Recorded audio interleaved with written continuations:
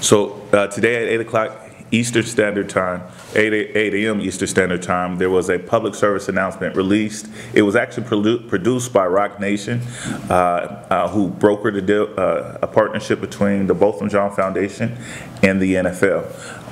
That PSA will be aired during Super Bowl Sunday, and it will be aired and highlighted on several platforms leading up to the Super Bowl. I should note that Rock Nation has partnered with several families from the DFW area and across the country.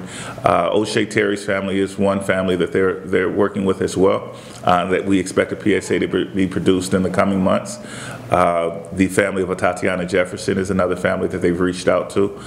They decided to move forward with Botham Jean as sort of their flagship PSA for this partnership because of where the case is, the criminal case being resolved, and because of what Botham Jean represented. We think that Botham Jean has always sort of been a symbol of love, of unity. He lived his life in such a way as to be a bridge builder between communities. This is going to be a difficult issue for the nation to address on a public scale.